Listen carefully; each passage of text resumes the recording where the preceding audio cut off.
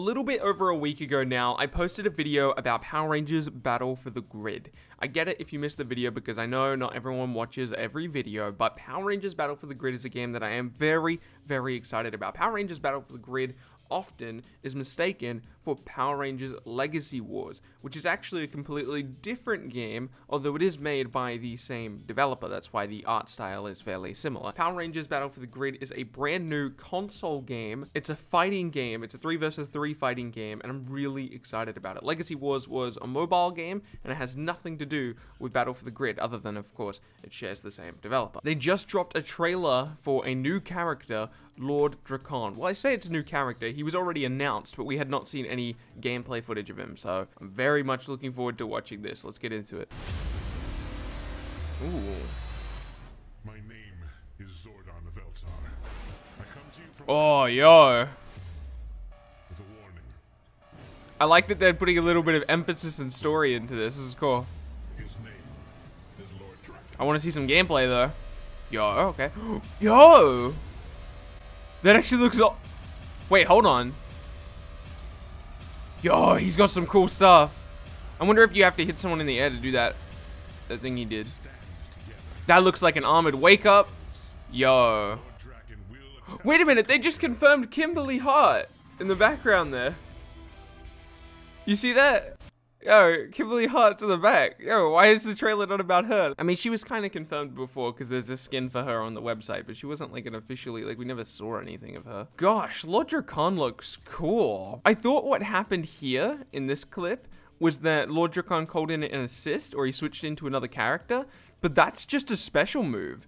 It's a low mix-up. That's cool. Lord Drakkon's going to be a heavy mix-up character. I can see it coming now. He's got that low attack, and then he's got the armored wake-up, and he's got this move from the air, which looks awesome. I don't know. I'm pretty sure it's just an air move, though. If it's just an air move, that looks sick. It looks like it's got a long range, so it should hit people. It should be good for a cross-up, and it should be good for an air-to-air. That's cool. I'm probably playing Lord Drakkon. Oh my god. Just realized this combo is sick. Hold on.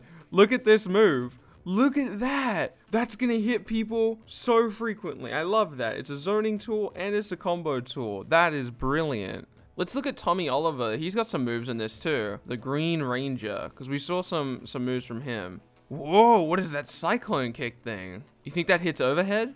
I think that might hit overhead. While I was editing this footage, I noticed that just before he does that big cyclone kick thing, he stays in a kind of crouching, running stance. So I think he might have multiple options of that. For people who don't know, people who don't play 2D fighting games, some characters have moves that you kind of go into it first, and then you have multiple options. If you've been playing Jump Force, Gon kind of has something like this. You press his first special move, and then you've got multiple options after that. So Tommy Oliver might have multiple options after this. Alternatively, he goes into a stance before he does the move, and it allows him to mix up the opponent because it is a full screen move. So he could crouch down, your opponent could get ready to block, you could cancel out of the crouch thing, dash up to the opponent and grab them. I'll be honest with you right now, man, I do not know what I'm more excited about. I don't know if I'm more excited about Mortal Kombat 11, I don't know if I'm more excited about Jump Force DLC, and I don't know if I'm more excited about Battle for the Grid. I'm like literally equally excited about all of these awesome things happening right now. Let me know if you'd like to see a Power Rangers Battle for the Grid wish list for characters, because right now we only know about 4 of the characters.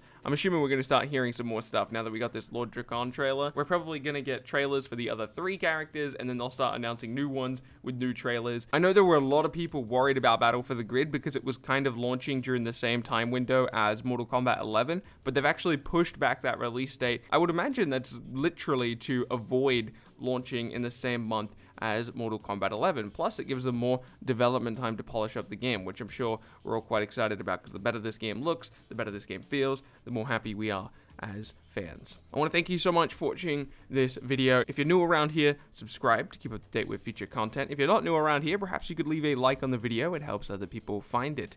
My name has been Bilbzy, and I will see you in the next video.